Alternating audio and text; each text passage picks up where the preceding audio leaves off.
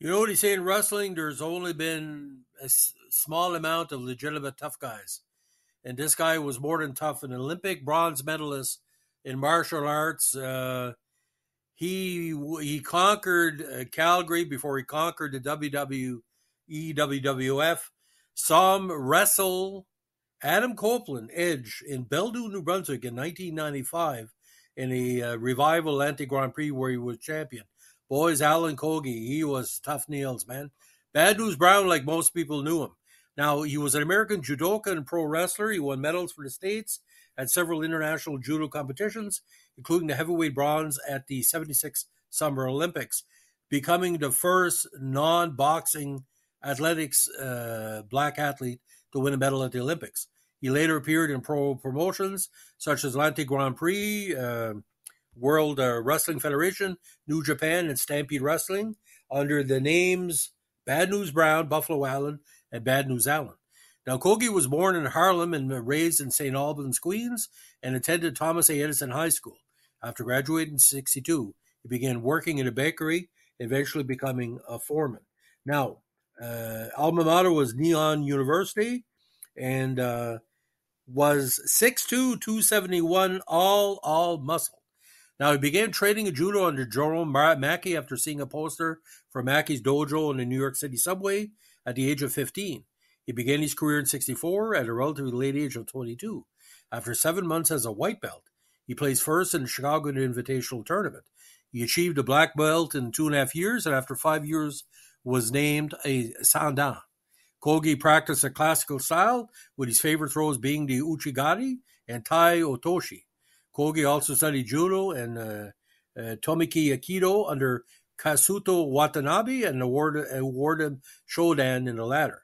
Now, Kogi won the Amateur Athletic Union Judo title, heavyweight class, in 66, 68, 69, 70, and 75, as well as winning the Open Division in 1970. He also competed in the Pan Am Games, or winning gold in the heavyweight class in 67 and 75.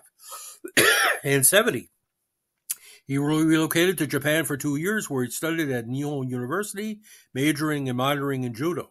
In 72, he suffered a severe knee injury during Olympic trials bout with Jimmy Woolley, rendering him unable to compete in the 72 Summer Olympics in Munich. Upon recovering, he began training for the 76 Summer Games.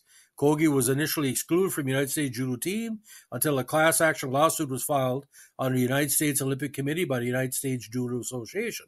He ultimately won a bronze medal.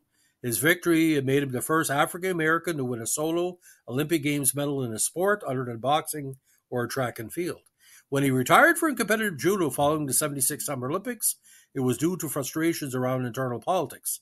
He went on to hold a number of other jobs, including briefly working as a bodyguard for singer Aretha Franklin before deciding to train as a pro wrestler. Now, New Japan Pro Wrestling was the big opening. He was there from 77 to 88 to 1992.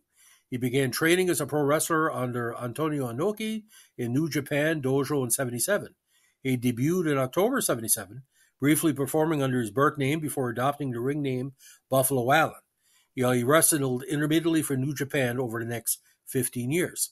Now, his first tenure in the Worldwide Wrestling Federation, he made a one-off appearance there in February 78, defeating jobber Frank Williams at a live event under his birth name.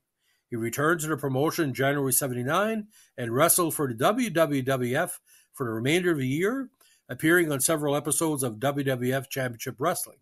Later in 1979, at Madison Square Garden, teaming with JoJo Andrews, Kogi challenged for the NWA North American Tag Title against Riki Shoshu and Seiji Sakaguchi. Kogi's team was unsuccessful when Andrews submitted to a Boston Crab by Sakaguchi in a match that lasted just under 10 minutes. Now, in Stampede Wrestling, this is where it became worldwide known across Canada. Bad News Allen found a longtime home in Stu Hart's Stampede Wrestling, centered in Allen's adopted home city of Calgary. He remained with Stampede from 82 until 88, with some tours of Australia and Florida during that time, and had matches with wrestlers such as the Dynamite Kid and Bret Hart. He often referred to himself in interviews as the Ultimate Warrior. Now, after Allen returned to the WWF in early 88 as Bad News Brown, and it was during this time that he achieved his greatest notoriety. His trademark characteristic as Bad News Brown was never smiling. Either he kept an angry face or he laughed loud at the expense of opponents' misfortunes. While the roster was mostly filmed with ultra-virtuous baby faces and cowardly and monster heels, Bad News was something entirely different, a tough loner, and tough as nails for sure. While other heels were likely to form alliances with another, Bad News was reclusive. His dislike for all fellow wrestlers was clear when he abandoned his teams at Survivor Series of 88 and 89. Some memorable moments from his WWF tenure, including winning the Battle Royal at WrestleMania 4 by last eliminating Bret Hart, who was then heel after a sneak attack. And he followed this with a brief feud with WWF World Heavyweight Champion Macho Man Randy Savage and his manager Miss Elizabeth in late 88 that led to more main event matches. Now, in the March 11, 89 edition of Saturday Night's Main Event 20, Bad News memorably took a microphone towards the end of his match with Hulk Hogan, and it was told him it was time for the Ghetto Blaster. And Inzaguri, as he was getting ready to execute it, however, Hogan got out of the way, leading him to miss the move and suffer an eventual loss. Now, the next feud, of course, was the infamous one with Roddy Piper, who dressed up in both colors, black and white, in tribute to the match. It started at the 1990 Royal Rumble when he was eliminated by Piper, then illegally eliminated him. This led to Brown being ridiculed, which he would counter by calling Piper out for wearing a skirt. This culminated at WrestleMania 6 in a match where both men were counted out. Brown was initially planned to continue his feud with Piper, but since neither man would agree to lose to each other, their program was scrapped, and instead Brown was assigned to work with Jake the Snake Roberts, where Bad News used a sewer, actually a possum, rat against Jake Snake. Around this time, Brown was worked into a story where he attacked WWF President Jack Tunney on the Brother Love show after confronting him about being denied title matches. Now, here's where it gets freaky. He eventually left the WWF after SummerSlam 1990, claiming Vince McMahon failed to live up to a promise to make him his company's first black champion, which reportedly affected him and his wife. Now, as written in the autobiography of the Dynamite Kid, Kogi's legitimate toughness was displayed in a confrontation involving Andre the Giant, who allegedly made a racist comment at a tour bus for New Japan Pro Wrestling. Kogi overheard it and made the driver stop the bus, walked off, and demanded the Giant get off and fight him one-on-one. Andre did not move from his seat and later apologized for the remark. Now, from 1990 to 99, he continued to work in independent promotions for several more years, including Japan Shoot Wrestling UWFI promotion. In 94, he worked in South Africa and feuded with former Stampede wrestler the Great Gama Singh. After working for Tokyo Pro Wrestling from 97 to 98 and worked in independent shows in Calgary and Western Calgary, he retired in 99 due to knee damage. He continued occasionally working independent shows for friends while living in Calgary with his wife and had considered starting a promotion himself. Additionally, he taught wrestling with Canadian wrestling coach Leo Jean and worked as a mall security officer in Ardrey, Alberta. Now, Kogi was married 3 times. When his first wife, Audrey, he had his eldest child, Tanya. Then Kogi was in a long-term relationship with Lorraine, in which he had his eldest son, Brian, and April, and 2 stepchildren, Martin and Rhonda. He had another relationship with Lottie, in which he had 2 more children, Michael and Nancy. Kogi was then married for a second time to Catherine, in which he had Lynette. During his last marriage until his death, Kogi was married to Helen, in which he had 1 son, Alan Jr., or AJ, and raised 2 stepchildren, Don and Francis. At one point, Rick Bogner and Kogi ran a wrestling school out of Calgary. He was working on a book about his career and other wrestling stories before his untimely death. Now, he died of a heart attack in the morning on March 6, 2007, at Rockview General Hospital in Calgary, minutes after being rushed there due to chest pain. 3 weeks prior to his death, he had undergone hip replacement surgery. His wife Helen attended with some of Alan's children and grandchildren at the Bad News Alan Memorial Show. You know, Bad News Alan was tough like you wouldn't believe, and I'll give an example of how tough he was. He always was trying to get over. I was taking pictures of him and Edge going at it in the Beldoon rink, and the Beldoon Arena wasn't good sightlines. And I said to myself, I missed a photo.